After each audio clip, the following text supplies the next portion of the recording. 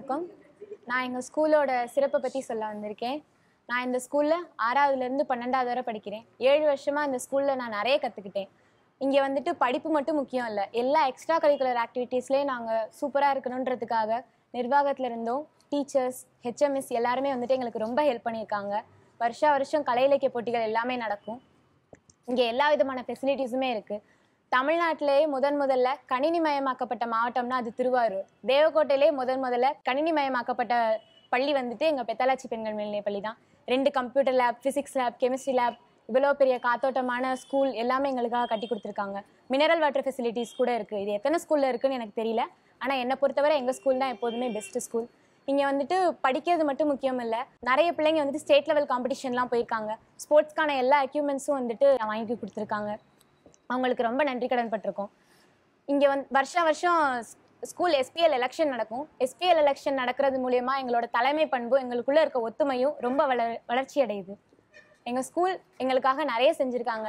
எங்கள் ஸ்கூலில் வந்துட்டு நிர்வாகமும் தலைமை ஆசிரியர்கள் எல்லாருமே வந்துட்டு 10வது வரைக்கும் மட்டும் இல்லை, அதுக்கப்புறம் 11th நாங்கள் என்ன குரூப் எடுக்கணுன்றதுலேருந்து 11th அப்புறம் நாங்கள் காலேஜ் என்ன படித்தா நல்லாயிருக்கும், அதுக்கப்புறம் நாங்கள் எந்த வேலைக்கு போகலாம், வாழ்க்கை ஃபுல்லாக அவங்களோட வழிகாட்டுதல் எங்களுக்கு ரொம்ப உதவியாக இருக்குது. நிர்வாகத்திலேருந்து சிறப்பு விருந்தினர்களை கூட்டிகிட்டு வந்து எங்களோட இன்ட்ராக்ஷன் மாதிரி பண்ணுவாங்க. அவங்க எல்லாருமே வாழ்க்கையில் கஷ்டப்பட்டு முன்னேறி வந்தவங்க.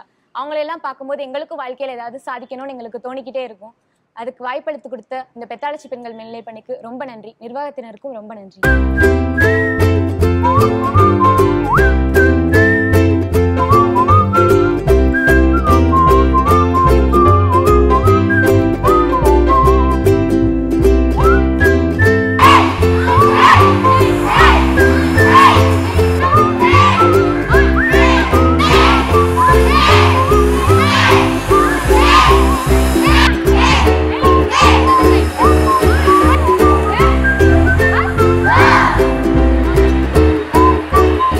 அனைவருக்கும் வணக்கம். நான் 9th-லேருந்து 12th வரை இந்த ஸ்கூலில் தான் படிக்கிறேன்.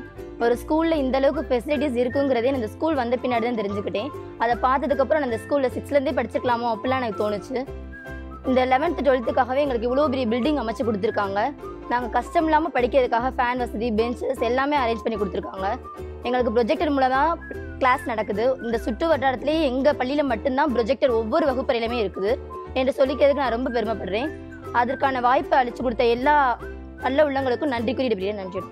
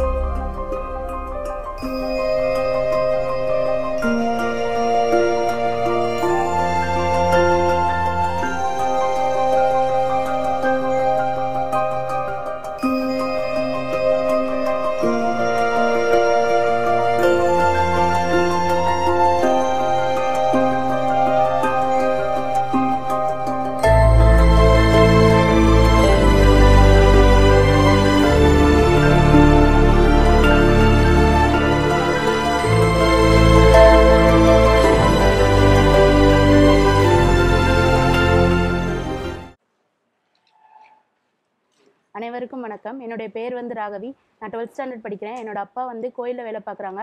அப்பாவோட சம்பளத்தை வச்சு எங்களால் ஃபீஸ் கட்ட முடியலை. அப்போ கோயிலில் வேலை பார்க்குறவங்க அப்பா கிட்ட இந்த மாதிரி பாருங்கள், அவங்களுக்கு ஹெல்ப் பண்ணுவாங்க அப்படின்னு சொன்னாங்க. நாங்களும் ஐயாவை போய் பார்த்தோம்.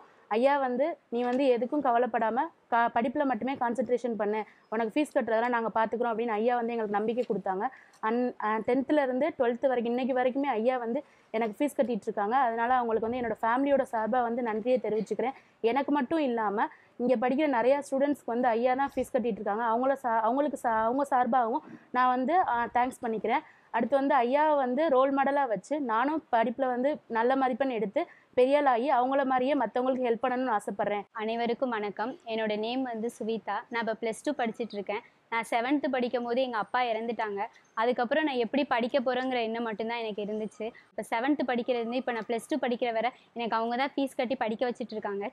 எனக்கு மட்டும் இல்லாமல் என் ஸ்கூல் ஸ்டூடெண்ட்ஸ் நிறையா பேருக்கு அவங்க ஹெல்ப் பண்ணிகிட்டு இருக்காங்க. ஸ்கூல் ஸ்டூடெண்ட்ஸ்க்கு மட்டும் இல்லாமல் காலேஜ் ஸ்டூடெண்ட்ஸ்க்கும் அவங்க ஹெல்ப் பண்ணிகிட்டு இருக்காங்க. என்னோட எய்ம் என்னென்னா +2ல் நல்ல மார்க் எடுத்து நானும் நிறையா பேருக்கு ஹெல்ப் பண்ணுவேன்.